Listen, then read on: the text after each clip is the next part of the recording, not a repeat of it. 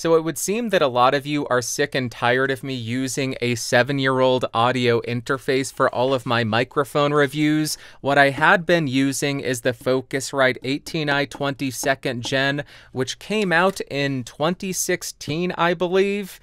Well, I am finally upgrading to the Focusrite 18i20 4th Gen, which is what you're listening to right now. The interface costs about $650. I did buy it with my own money, and this is not a full review. This is just a comparison with a number of very common microphones, as well as comparisons to another interface and a couple of outboard preamps. And this is really meant to function as a jumping off point for all of my reviews going forward, because we are changing an integral part of the signal chain, and I wanted to provide you this point of reference. But we will discuss a few things before we dive into the tests, so let's do that. And first, let's talk about what comes in the box. What a shocker, you get the audio interface, a power cable, a USB-C to USB-C cable, and a USB-C to USB-A adapter, a set of rack ears, and a bunch of software that you can download off of Focusrite's site if you register for some stuff. And now let's talk about the physical differences between the 2nd Gen and the 4th Gen. On the front, both devices have two XLR combo jacks. The 2nd Gen has a phantom power button for channels 1 through 4 or channels 5 through 8, while the 4th Gen has phantom power for each individual channel. The 2nd Gen has a pad on channels 1 and 2. The 4th Gen does not have any pads. The 2nd Gen has individual gain dials for each channel. The 4th Gen just has a general encoder dial that's going to work for each input. You also get a linking, instrument, auto gain, safe mode, and air button for each individual channel. The 2nd Gen has no output meter and only has a granularity of 5 LEDs, while the 4th Gen has a much more granular meter and it also includes that output meter.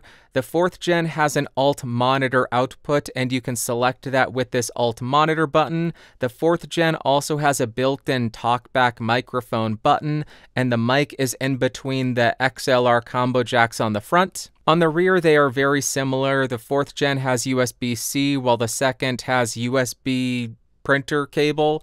You get 2 optical inputs and 2 optical outputs on the 4th Gen versus 1 of each on the 2nd Gen. Both of them have 10 1/4-inch line outputs. The 2nd Gen has 6 combo jacks, so you would need to use the 2 on the front if you want all 8 inputs, while the 4th Gen has 8 combo jacks on the back as well as the 2 on front. And if you use the front 2 jacks for channel 1 and 2, that will take control over the rear inputs. Now, there are, of course, differences in the specs between the two interfaces, and I will have a list of some of them in an Excel spreadsheet up on screen. Long live Excel.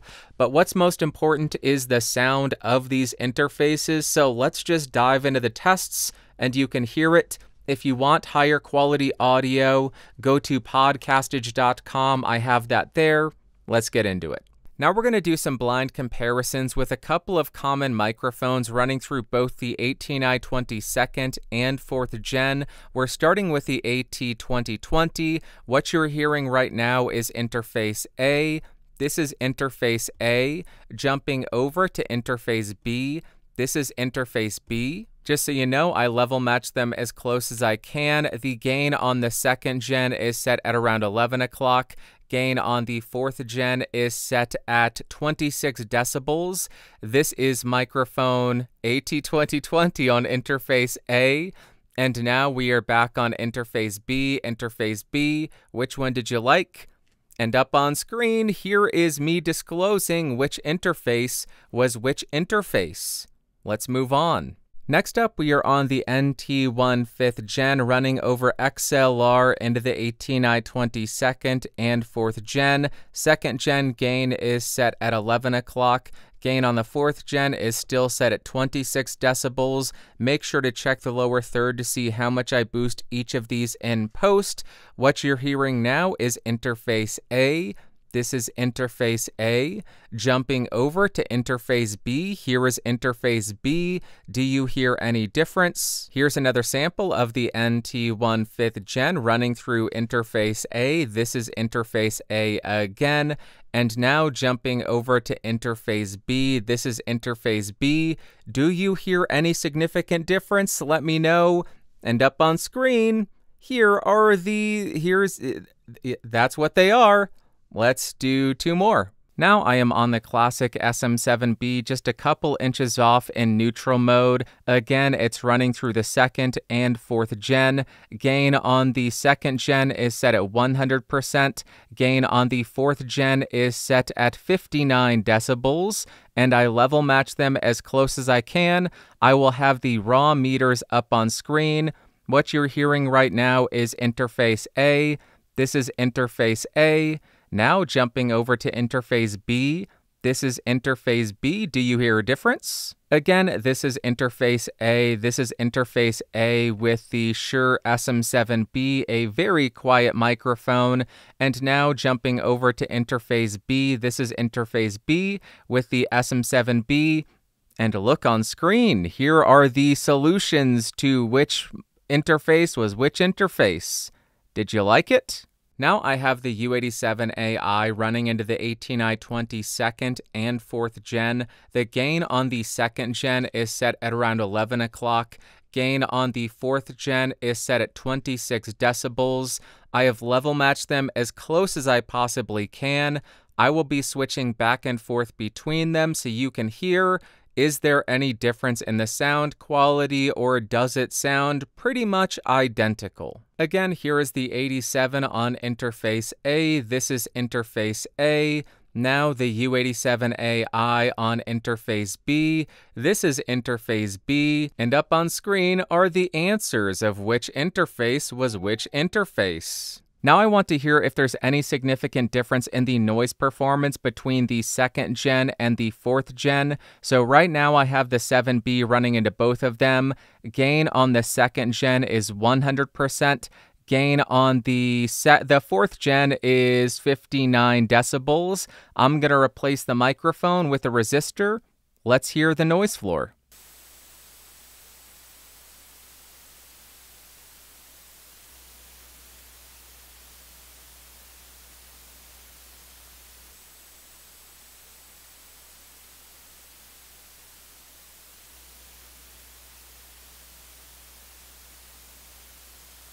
Next, let's do another blind comparison, this time using the U87, and what we're comparing is the Focusrite 18i20 4th gen and a much higher end interface, the Universal Audio X8. The gain on both devices is digitally controlled. The gain is set at 26 decibels for both of them.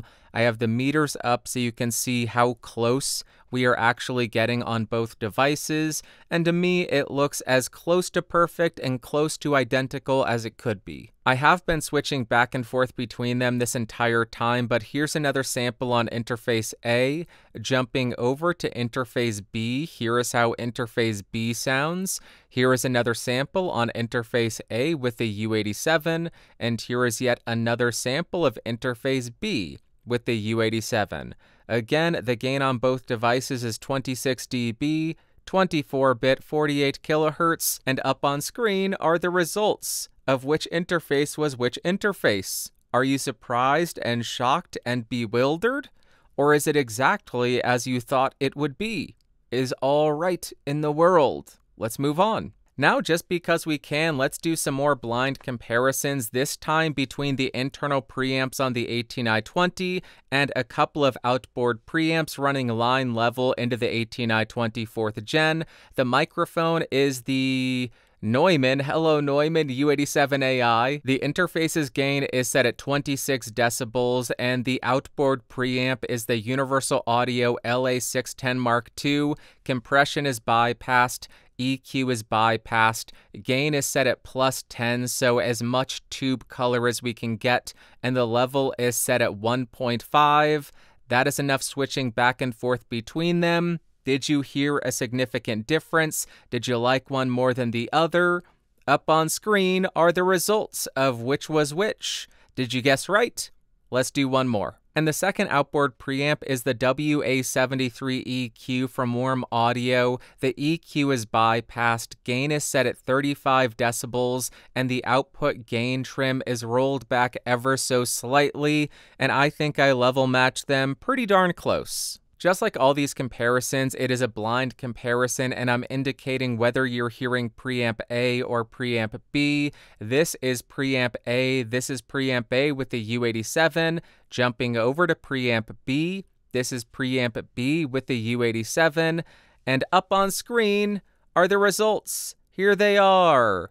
Warm Audio 73 and 18i20 4th Gen. Which did you like? The last thing that I want to address is why am I sticking with a Focusrite Scarlett series interface when I have a universal audio? The job of the demos in my review videos is to provide the largest number of people an accurate representation of the performance that they should be expecting out of their microphones. And the Scarlett series of interfaces is still, to this day, the best-selling audio interface out there. So by using this as the baseline, I am providing the most number of people an accurate representation of what they can expect out of their mics. Also, I don't think the Focusrite Scarlett series sounds bad. I think it is a perfect middle-of-the-road audio interface, pretty good entry-level interface. It doesn't give microphones a massive benefit, but it also doesn't function as a massive detriment to the microphones. I just think it is a great middle-of-the-road, average-sounding, decent-sounding audio interface. Also, I do understand completely that a lot of people who use Focusrite on Windows run into issues with stability and drivers and software, but I run Mac and have for 20 years at this point.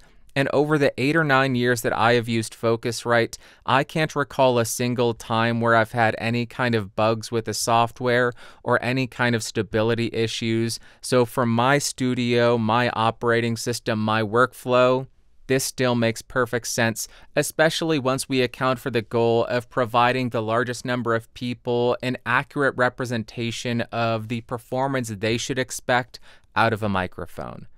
I hope that was interesting. I hope that was helpful. And going forward, the 18i20 4th Gen will be the center of my microphone reviews. And for the higher end mics, I will continue to use the Universal Audio X8 for the microphone comparison section. Thank you to the members for supporting the channel. It really does help me continue to make these videos, buy this gear, keep the studio running. Happy 2025. Happy New Year. I'll be back with more reviews very soon. I love you. Bye-bye.